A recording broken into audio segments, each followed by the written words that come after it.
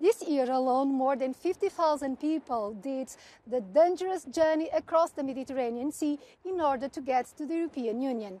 The management of migrant and refugee applications is a problem that has been dragging on for years now.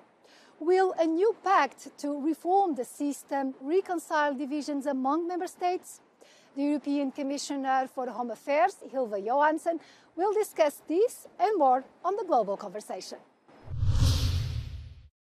So it's a dire situation in the Mediterranean. 700 people already died this year. The United Nations Migration Agency Director Antonio Vitorino is insisting that state initiatives are lacking for the efforts of rescuing at sea. Will there be a new joint EU mission? I must say that what we see now from the Italian Coast Guard is really impressive. They have rescued, I think, already more than 30,000 people this year. And we also have the NGOs, but to a much lesser extent, of course. The state initiatives are the big ones when it comes to search and rescue. But we have to prevent these dangerous departures in the first place, because there is always a risk that somebody will go missing or lose their lives if they departure on these dangerous journeys. That's why it's so important with prevention, fighting the smugglers, but also offering legal pathways, safe pathways to the European Union. We see that in the end, Italy is the main arrival point, is at the forefront. The government just declared state of emergency for 6 months.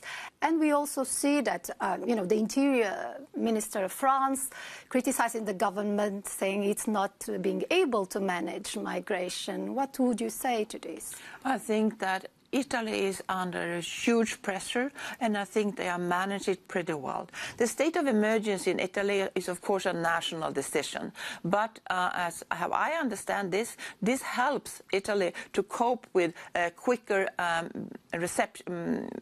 improving the reception capacities in a quicker way in the country. And that's absolutely necessary with these huge numbers of arrivals. But it's important to say Italy should not be alone. We have to support Italy here. Tunisia is currently a major departure point for migrants and refugees, both nationals of that country and citizens from other African countries.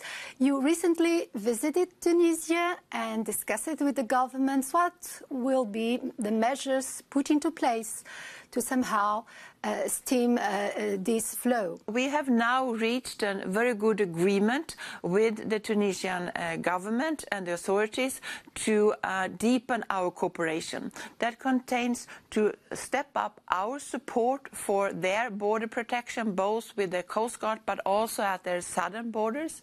That also includes helping them with building capacities for registration and reception for the migrants, but also to cooperate when it comes to police investigations, to go after the smugglers. We have also agreed on a legal pathways, a talent partnership, so that there will be possibilities for Tunisians to come legally to the European Union. So let's talk about the EU Pact on Migration and Asylum, which is the instrument to promote greater solidarity, including on relocation.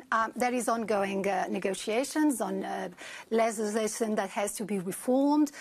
How confident are you that more countries will want to welcome refugees and migrants, and can some of these relocation and resettlement and other measures be binding so that not every member state is allowed to opt out? Now we're working together to counter the high numbers on the Central Med. So we are working together to deal with emergency situations, but we're also working together to find a long-term legislative solution to a stable way to manage migration in an orderly way. And so far, we have made enormous progress when it comes to the negotiations. Of course, fingers crossed, still some steps to go, but I'm very confident actually that we will be able to reach a compromise before the end of this legislative term. So in spite of all those efforts for a common approach, we see that, for instance, the Council of Europe recently warned the EU against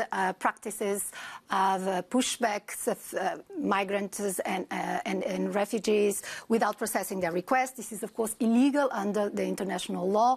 But Lithuania just decided to adopt a law that previews to use that instrument in emergency situation. What do you think of this decision? I'm in close contact with Lithuania. I was in Vilnius in February that discussed directly with the minister, and she is very open to, together with my services, look into this legislation and see what kind of changes is necessary to comply with the EU acquis. And we are in that process right now.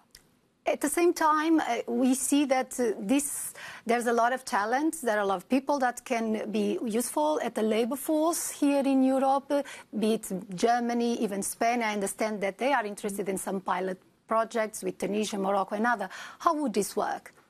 It works. It will work very well. We are in a labor shortage in almost all member states, in almost all sectors, I should say. And this is really a golden opportunity to find new relationship with many of our partner countries, investing in the legal pathways. And what we offer from the Commission side is the talent partnership, where we also can support, for example, building capacity on training and vocational training and language courses before people leave to work in European Union. And that could be done also in a win-win situation. For example, investing in training in Tunisia, for example, that will benefit both those that would like to stay in Tunisia, but also those that will go for a few years or 1 year to work in one member state and then maybe go back. The other side of the coin is, of course, sending back people that are not entitled to international protection as refugees, but also have not applied for a contract to work in Europe in a regular way. Do you agree with this strategy by European Union governments of kind of threatening with withholding trade access, visa agreements, even development aid to countries that refuse to cooperate with these returns? People could not be returned to countries where they are not safe. That is one thing. But a lot of people can be returned to the country of origin in a safe way. So that's why we are using actually in the visa code, the so-called 25A mechanism, that when a partner country is not cooperating well on readmission and returns, then from the Commission side we propose some visa measures towards that country. And now we see many of those starting to totally change their attitude and cooperating much better on readmission and returns. And that, in turn, will open up for more legal pathways. Thank you very much, Madam Commissioner, for being with Euronews. Thank you.